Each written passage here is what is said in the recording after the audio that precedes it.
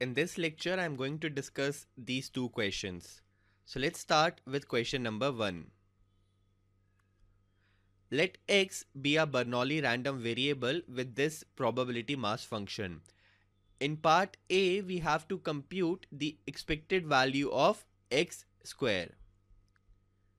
Well, this should not be difficult. We know that expected value of x square is equal to summation x square multiplied by probability of x, and this is equal to 0 whole square multiplied by 1 minus p plus 1 whole square multiplied by p, and this is equal to p. So the expected value of x square is equal to p. Now let's move to part B. In part B, we have to show that variance of x is equal to p multiplied by 1 minus p. So we have to calculate the variance of x in this part. To calculate the variance of x, let's use this formula.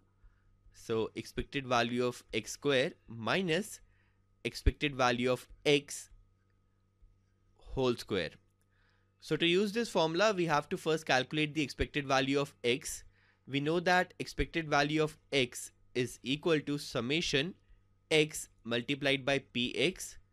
So this is equal to 0 multiplied by 1 minus p plus 1 multiplied by p, and this is also equal to p. So now the information that we have is expected value of x is equal to p, expected value of x square is also equal to p, and the variance of x can be calculated using this formula. So we can write variance of x is equal to p minus p square.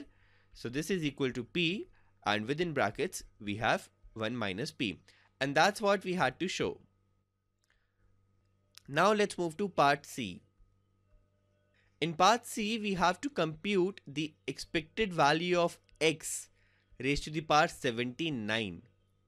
So we can write expected value of x raised to the power 79 is equal to summation x raised to the power 79 multiplied by px, and this is equal to 0 raised to the power 79 multiplied by 1 minus p plus 1 raised to the power 79 multiplied by p, and this is equal to p. So the expected value of x raised to the power 79 is also equal to p. With this, we are done with this question. Now let's move to question number 2.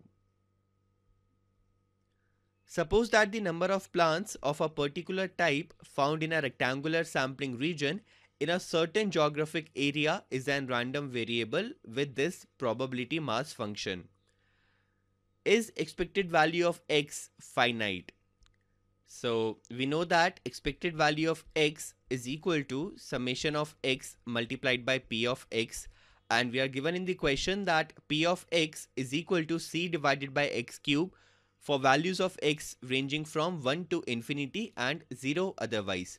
So this means this is equal to x ranging from 1 to infinity x multiplied by c divided by x cube, right? Because the probability of x is equal to c divided by x cube for all the values of x ranging from 1 to infinity. And we can take c outside as it is a constant. So this is equal to x is equal to 1 to infinity 1 divided by x square, and this is equal to c 1 plus 1 divided by 2 square plus 1 divided by 3 square plus and so on. So this is an infinite series, and we have enough proofs available to show that the sum of this infinite series is less than infinity.